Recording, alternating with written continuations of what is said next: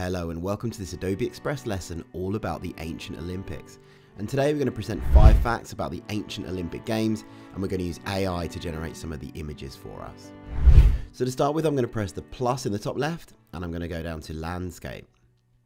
Now, you will have already done your research and you found 5 fascinating facts about the ancient Olympic Games.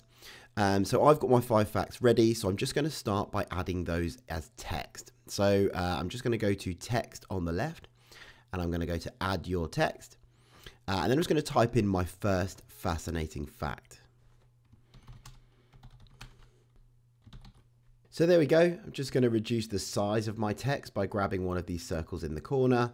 And I'm just going to place it somewhere on my page.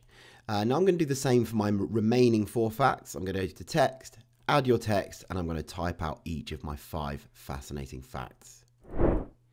So there we go, I've got my 5 facts. I've got a fact about the first Olympic Games being held in Olympia in 776 BC. A bit of information about how the Olympic Games was a religious festival as well as a sporting festival. So the fact that the Games were held in honour of the god Zeus. And in fact, as part of the Games, 100 oxen were sacrificed in honour of the god Zeus. So that's quite an interesting fact, a bit of a shocking fact. And I've included some of the events that would have taken place in the ancient Olympics. And I've also talked about what the winners were awarded. So I've got my 5 facts, but I think it'd be fun if we generated all of our images using AI. So we're going to have to use text prompts and we're going to have to try and get them quite accurate to our 5 facts.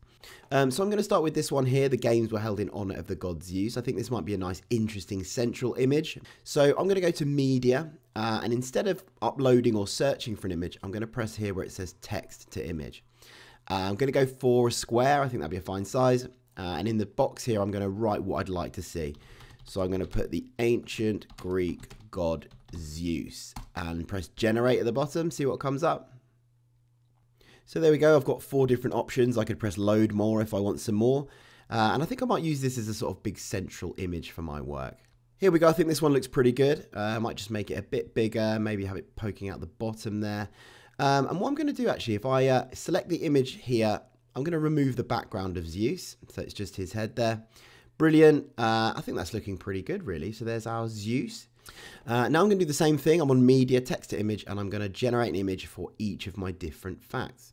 So we'll do one more together. Winners were awarded an olive branch crown or a jar called an amphora. So we can have a go at this one.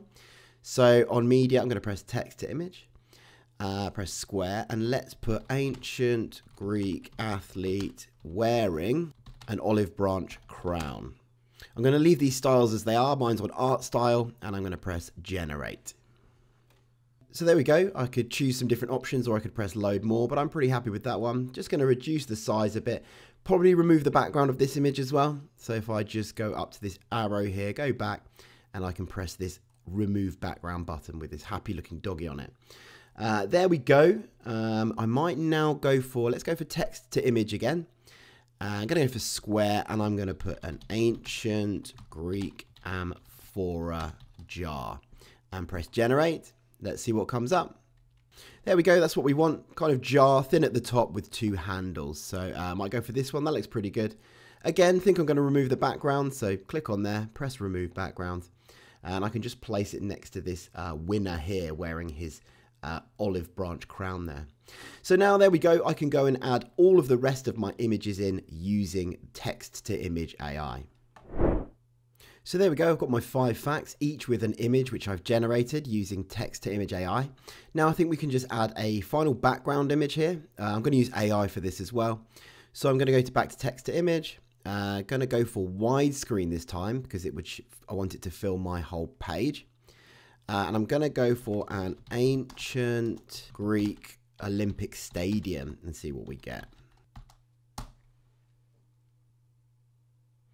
There we go. Lots of nice options here. That one looks pretty good. Might go for this one. I quite like the arch there. So I'm just going to select the image, press this back button here. And I'm going to press this button that says set as page background. There we go. So it fits really nicely, but of course it's very, very busy and hard to read our text. So what we're going to do, we're going to play around with this background image. So for example, reduce the opacity, bring that right down. Might even add an effect, make it grayscale maybe. There we go. So it's just faint in the background, but it really gives us that ancient Greek Olympic feel. So finally, we can add a title to this. So I'm going to go to text on the left. We're going to press add your text, and we're just going to put ancient Olympics. There we go. Just reduce the size maybe. Let's put it up here. Now we want to play with some fonts, because obviously at the moment it's just on the default font. So it's the font that we started with when we opened our project. So I'm going to select the text here. I'm going to go to recommended fonts, seeing if anything quite nice comes up. I might go to view all, see what I can find. This looks quite nice. There we go. I think that's a nice font. Fits in with our sort of ancient theme. Might just rotate it slightly like that. Obviously I can play with the fonts of the text around here. So for this, I'm just going to select that fact. And I'm going to go to where it says Source Sans 3. That's what font it is at the moment, to the style of text. Press the drop down button and I can choose a different style.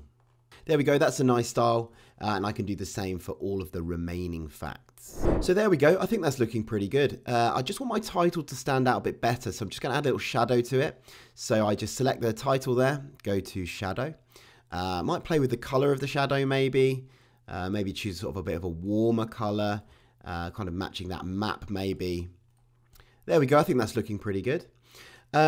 What I might do finally is just add a little element, a little design asset. So I might put in olive branch and see what comes up. And I could just choose one of these to go into my work here.